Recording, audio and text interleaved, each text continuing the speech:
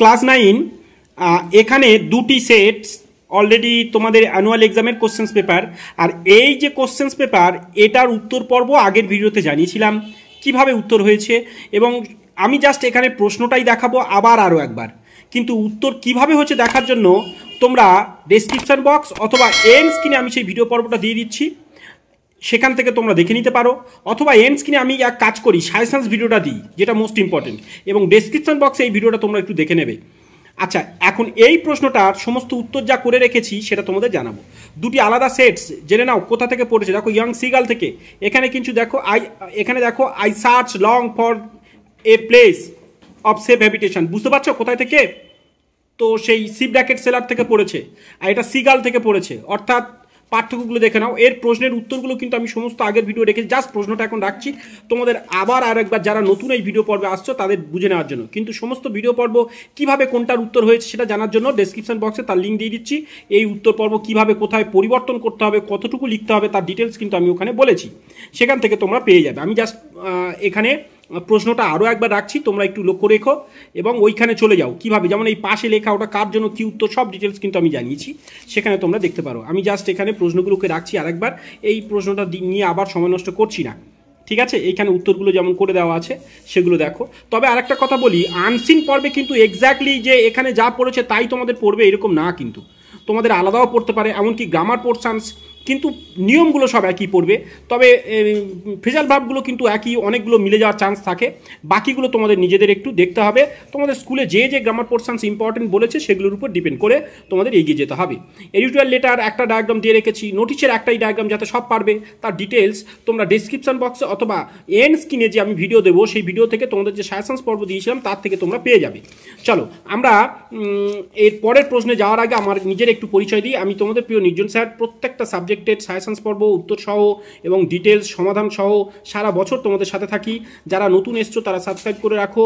বিগত বছরে অর্থাৎ আগামী যে বছরগুলো আসছে, যখন তোমরা মাধ্যমিক উঠবে তখনও কিন্তু তোমাদের প্রত্যেকটা সাবজেক্টের সাজেশনস পর্ব উত্তর সহ বিভিন্নভাবে নিয়ে তোমাদের সাথেই থাকবো, তাই চ্যানেলটা সঙ্গে রাখা ভীষণ জরুরি। আর চলে যাওয়ার আগে যারা এতদূর দেখেছো তাদের বলি প্লিজ তোমরা লাইক করো।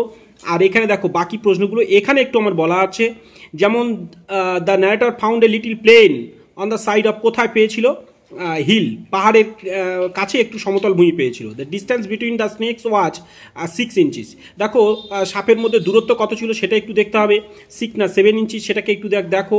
তো তারপরটা লক্ষ্য করো, the narrator felt that he would loss the measure, মানে তিনি কি কি কবে, আজকের কি বার, কি উমুক ইত্যাদি হারিয়ে ফেলবেন, কতদিন পরে এটা অনুভব করেছেন। তারপরে পেজে উত্তর 10 থেকে 12 দিন পরে। এবং narrator had with him neither calendar not, তার কাছে কিছুই ছিল না, কি ছিল না? ওয়াচ, ঘড়িও ছিল না। এবার 5এরটা দেখো, 8 নভেম্বর, 8 তারিখে তিনি কি narrator was some fair weather, সুন্দর একটু আবহাওয়া পেয়েছিল। এইবার এই অংশ থেকে what did the narrator decide to pitch his tent, কোথায় ঠিক করেছেন তার তাঁবু গাড়বেন। তো এখানে উত্তর দেখো B র্যাকেটটা, on the flat of green just before this হলো, বিফোর এখানে বল বিফোর দ্য হলো, আইয়ের জায়গায় বলে the narrator resolve two pitch his tent, মাইটা হয়ে যাবে হিজ, এইরকম ভাবে বদলে নিতে হবে। যেমন 2 এর উত্তরটা এখানে একটু বলে রাখি, পরে যাচ্ছি।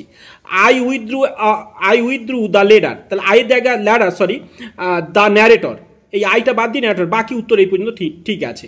এবং 3এর দাগের উত্তরটা হচ্ছে আই কাট, আইয়ের জায়গায় দ্য ন্যারেটর দেবে নিশ্চয়ই। তো এখানে 3এর দাগের উত্তরটা একটু বলি, অ্যাডজাস্ট করে বলতে হবে। দেখো 2এরটা একটু লক্ষ্য করো, 2এরটা কেমন ছিল এইখানে দেখো।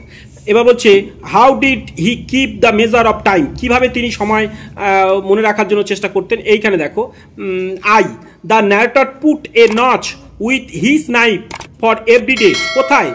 এইবার বলবে এভরিডে আপন, এইটুকু বলে এভরিডে আপন a large post the date of his landing, আপন এ লার্জ পোস্ট এইটুকু লিখলেই হবে, ব্যাস ওইখান থেকে যেটুকু বললাম। এইবার দেখো বাকি এইখানে কবিতার অংশ কোথা থেকে পড়েছে দেখো, হেড ডাউন দ্য স্নেক থেকে। হ্যাঁ, তা এইবার এখানে the tongue of the snake was flickering, the snake wasted throw the, এই যে পার্টিং গ্রাস।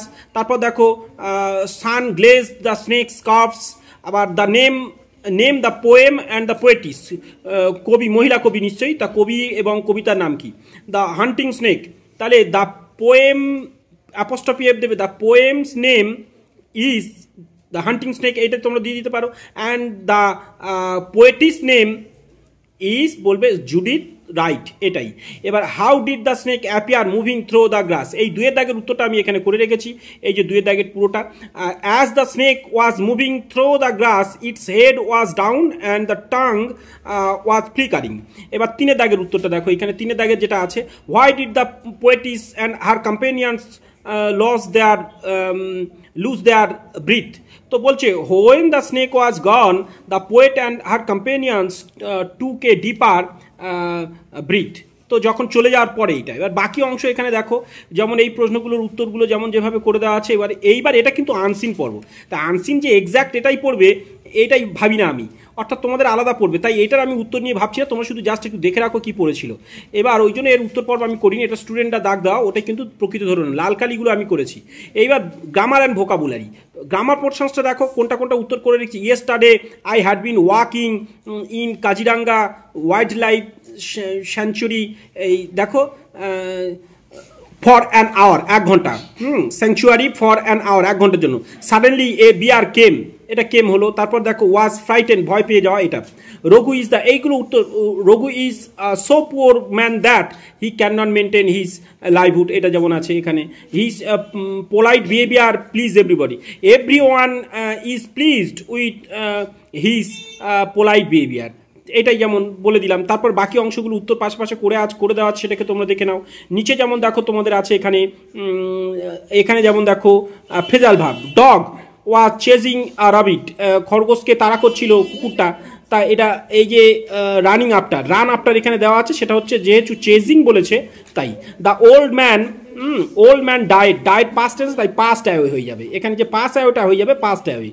আবার এখানে রিজেম্বলস, সাদৃশ্য, এস যোগ করা, তাই টেক্স আফটার হয়ে যাবে, টেক আফটারটা হয়ে যাবে টেক্স আফটার। এগুলো ফ্রেজাল ভার্বের পর্ব।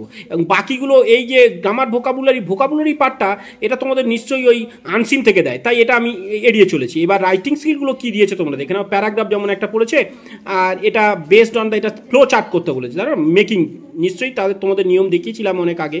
পূজা ভ্যাকেশন যেমন দেখো, প্যারাগ্রাফ একটা পড়ে জার্নি বাই ট্রেন, এটা তোমাদের বই থেকেই সম্পূর্ণ আছে। তো এই গেল তোমাদের দুটি প্রশ্ন সেটস। আশা করি সবার এক্সাম ভালো হবে। সাথে থাকো, চ্যানেলের সাথে থাকো, বেস্ট অফ লাক। অন্যান্য ভিডিও পর্ব অবশ্যই সাথে আসছে, দেখতে